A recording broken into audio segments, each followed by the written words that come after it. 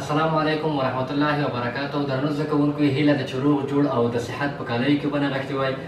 یو ځل بیا تاسو ټولو محترمینو ته د یوولسم ټولګي د بیولوژي اړوند اووم لیکچر ته خیرالناس یم. لکه څرنګه چې موږ او تاسې په تېر لیکچر کې په دې باندې خبرې وکړې چې هغه جوړښتونه چې د سایټوپلازم په داخل کې قرار لرلو هغوی ته موږ انکلوژن باډي وایي. بیا موږ وایو چې دغه انکلوژن باډي بیا په دوو ډولو یا په دوو کټګوریو کې موږ مطالعه کول چې یو یې ژوندي اجسام او بل یې غیر ژوندي اجسام وو. یعنې ژوندي اجسام هغه ژوندي اجسام په خپله د حجرې له ارګانیلونو څخه عبارت وو، د حجرې له ارګانیلونو څخه عبارت وو، او غیر ژوندي اجسام په خپله لکه اوبه، ځینې نور عضوي مرکبونه او داسې نور مواد وو یلی شوي وو. او همدارنګه موږ او تاسې د حجراتو له ارګانیلونو د جملې څخه اندوپلازمیک ریټیکولم، مایتوکاندریا او داسې نور یلي وو. نن یو ځل بیا په اووم لیکچر کې وار دی لایزوزوم، ګلجي اجسام یا ګلجي اپاریټوس او جمع سنټروزوم وار دی. په دې باندې غږیږو چې دغه جوړښتونه د لومړي ځل لپاره په حجرات کې د چا په واسطه مطالعه شول یا په کوم کال کې کوم عالمان وتوانېدل چې دوی کشف یا مطالعه یې کړي. بیا په دې باندې غږیږو چې د دغو ارګانیلونو دندې څه دي او کومې وظایف په مخ بیایي، پوره پرې غږیږو. اوس کتابچې مو خلاصې کړئ، نوټ شروع کړئ. لومړی لیکم لایسوزوم. لومړی د لایسوزوم په کلمه باندې ځان پوهوو.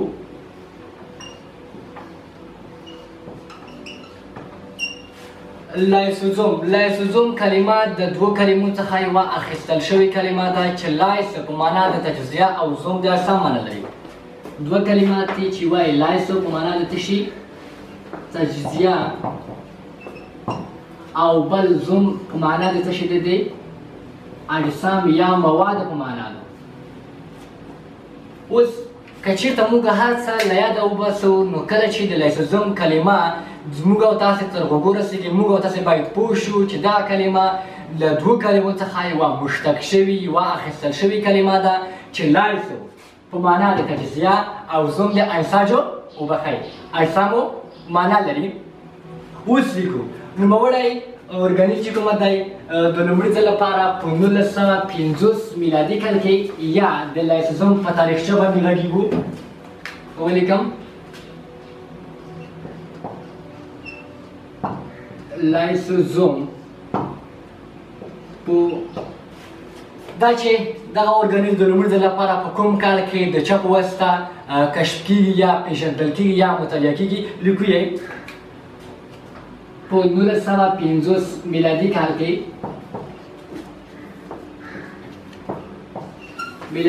کې د یوه عالم په واسطه چې نوم یې دیوي دی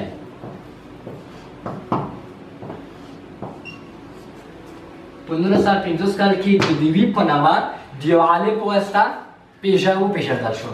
د لومړي ځل لپاره په 1950 میلادي کال کې د دیوي په نامه د یو عالم په واسطه وپېژندل شو.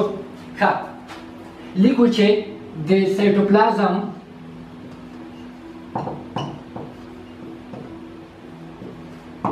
له ارګانیلونو څخه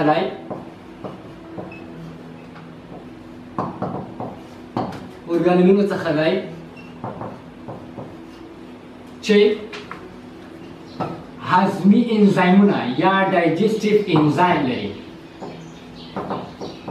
هضمي انزایمونه یا ډایجسټیو انزایم لري. ډایجسټیو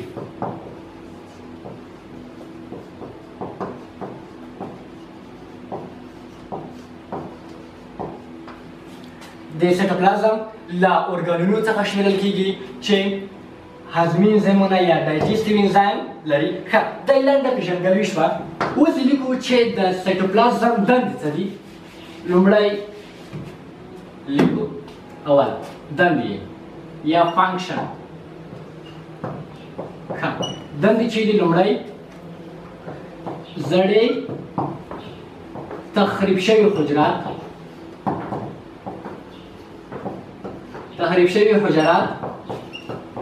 له منځه وړي. زړې تخریب شوي حجرات څرګنده کوي، له منځه یې وړي. دوهم د حیواناتو په انکشاف کې د حیواناتو په انکشاف کې پوره رول لري. دغه جمله لږه وضع کوم. چې د انکشاف څه معنا لري؟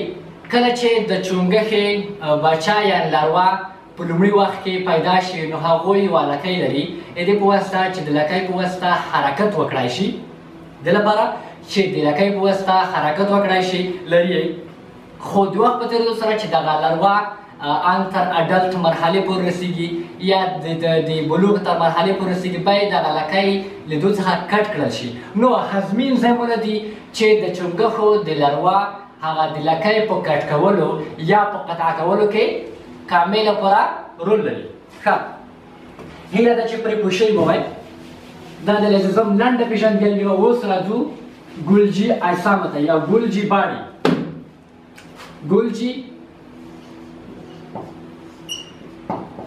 ګلجي باډي ښه ګلجي باډي هم په 1898 میلادي کال کې لومړی تاریخچه باید و په 1898 میلادي کال کې د کاملو ګلجي لخوا کاملو ګلجي د یو عالم په واسطه د کاملو ګلجي نومي عالم په واسطه څرګنده کېږي وپېژندل شوه ښه وپېژندل شوه او بل په کومو حجراتو کې کشف شوه دا خپله په حیواني حجراتو کې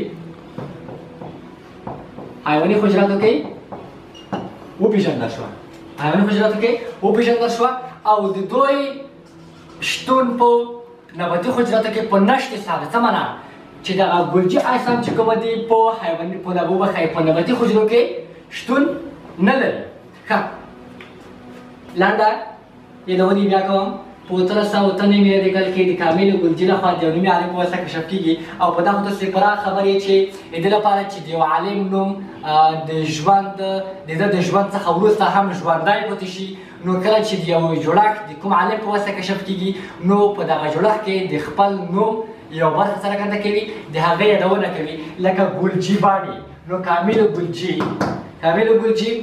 په واسطه د ګلجي اپاریټس یا د ګلجي اجسامو شبکه څرګنده شوه کشف شوه ښه اوس دغې ګلجي اجسامو دنده څه ده د ګلجي اجسامو دنده په دې کې ده چې دوی په خپله دنده یې لیکو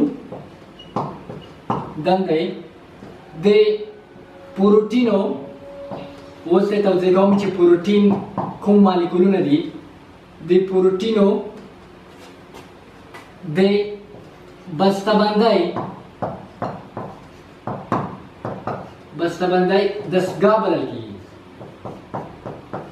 دستګاه بلل کېږي څه معنا د دې لپاره چې دغه پروټین پیک یا ترتیب شي نو باید ګلجي اجسامو جوړښتونه څرګنده شي داخل شي ښه اوس یې دغه پروټین له کوم ځای څخه کړل موږ ووایو که نه چې په اندوپلازمیک ریټیکولم په سطحه باندې کوچنی دانې شتون لري یا کوچنی جوړښتونه شتون لري چې هغو ته موږ رایبوزوم ووایو او رایبوزوم په خپله له پروټینو څخه غني جوړښتونه ول اوس هغه پروټین چې په د رایبوزوم په نامه په هغه دانو کې شتون لري د دې لپاره چې دغه پروټین پیکینګ یا مطلب بسته‌بندي شي یا ترتیب شي نو باید د ګلجي اجسامو دستګاه ته څرګنده شي داخل کړی شي د ګلجي اجسامو دستګاه ته څرګنده شي داخل کړل شي تر څو ترتیب شي لنډه کې دا وایي چې ګلجي اجسامو ته موږ خپله پروټین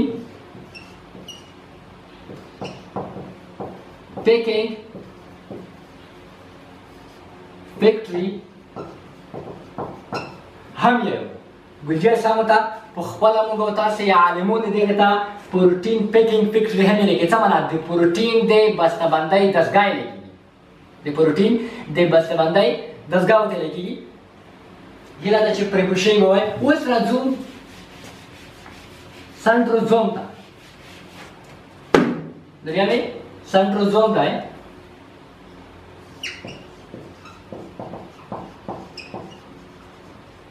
ښه سنټروزوم هم د حجراتو هستو ته نږدې کوچنی ستونو ته ورته جوړښتونه لیدل کېږي که ولیکم ښه به وي د حجرې هستې ته نږدې ستورو ته ورته جوړښتونه لیدل کېږي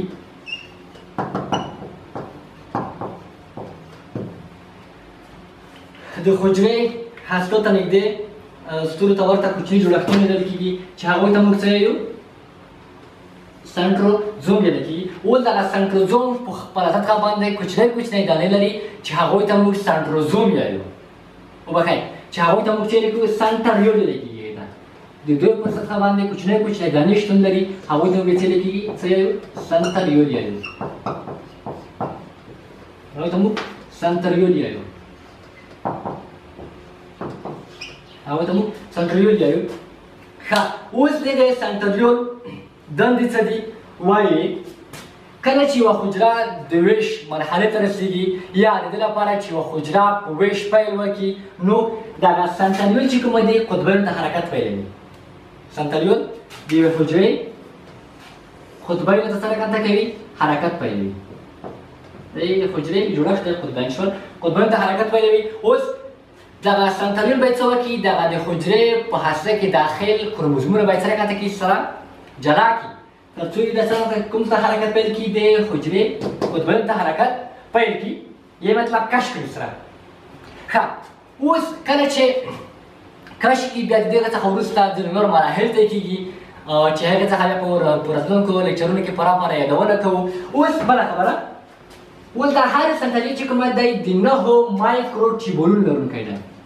9 مایکرو ټیبول لري. 9 مایکرو ټیبولونه لري. ښه اوس دا هر یو 9 مایکرو ټیبولونه د هر یو سیټ چې کومه دی هر یو سیټ ایوری سیټ چې کومه دی یا ای سیټ هر یو سیټ چې کومه دی دوی بیا چې لري 3 ټیبول لري یا 3 مایکرو ټیبولونه لري. ښه اوس ښه چې 9 سیټونه شول او په هر سیټ کې 3 دانې ټیبولونه شول نو 9 ورځې 3 څه شول 22 ټیبولونه دوی په ټول لري. خو کله چې یوه حجره خپل ویش مراحل پای ته ورسوي نو دغه سنټریول سنټروزوم سره کته کېږي پکې ورې کېږي سره کته کېږي پکې ورې کېږي. ښه د وخت د کمبود پر اساس دې لپاره چې سره سوي شوي نه وای درس ته په همدې ځای خاتمه ورکوم. دا چې قرنطین موده لا پسې اوږدېږي نو دا په دې معنی نه شول تاسو مطلب دغه خپل درسي وخت ضایع کېږي نه. زموږ انلاین کاري ټیم تاسو په چوپړ کې دی نو دغه موږ د انلاین درسونه سره کنټکټ کوي تعقیب یې کړئ د دې څخه ګټه واخلئ تر بیا ښې چارې ښه وخت